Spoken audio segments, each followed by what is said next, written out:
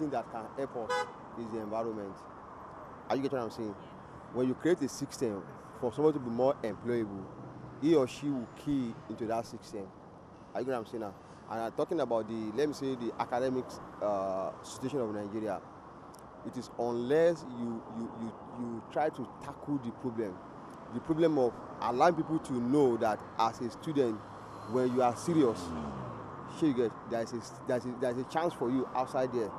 I used to tell people that the only mistake that I made, and which is still painful to me, is that I accept the fact to my lecturer then that whenever you are as a studious student, if you can come out with good grade, forget everything over there is going to work for you. That's the only mistake that I made, and today is still painful. You understand? But because I realized that even people that are not even serious, you understand, to the extent of you being serious, they are in good places just because of one big man or the other. So as far as I'm concerned, the only thing is that let the leader, the so-called leaders, create a good system. That whenever you read your book, you understand, you are going to come out with good results. And whenever you come out with good results and you go out for aptitude test, it's going to be on merit. So anything aside that is going to be discouraging. You get? I believe they should be self-employed, and then they should go for capacity training, like kind of seminar, workshops that can empower them. That's what I think. Is from the system, the educational system. Right from secondary school, they should inculcate the idea of vocational studies. Learn one trade, either catering, furniture. Then they too should have it in mind that government cannot provide job for everything, and not everybody can work in Chevron or banks. They should be thinking of what they can do for themselves to learn one trade. As they are on holidays, they can equally go and learn some of those trades. Even those that are reading mechanical engineering in Polytechnic or university, during the time, if they are on strike or they are on holiday, they should go to all these small artists and mechanics, let them know how to repair vehicles, so that even after their education, they can set up a workshop. They should think more of what they can do for themselves. That is learning a trade. The government need to know the population of the youth, because that is the section of the population that will make economy to grow. So what will make them employable? One, there should be standard education. Corruption in our education is causing another problem, because a lot of people are holding BSc today, but they cannot write their names. It's the corruption that leads to that level.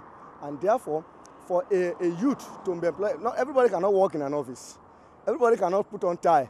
But there are a lot of other 1001 areas where youth can be employed, even by themselves, that they can work. What you need to do is, you need to be creative. You need to be thinking. You need not to rely on the government. Look at my age. I am almost, by December, I will be 60. I left banking job almost 20 years ago. But today, I am still agile, going up and down. I did not to start, I don't even have a retirement benefit from the bank, because that's the policy. When you are going, they pay you off. But we were retrenched without even money. But today, I trained 3 of my children to be a university graduate. And I told them, none of them is working in any paid employment.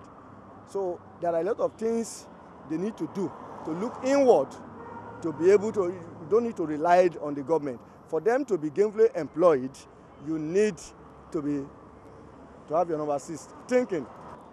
We are in an economically downtrodden society. Things are not working the way it ought to work. So the youth, in my own opinion, should not just look at, white-collar jobs or stuff like that. The youth should try and look for things to do. You see, to invent is creativity.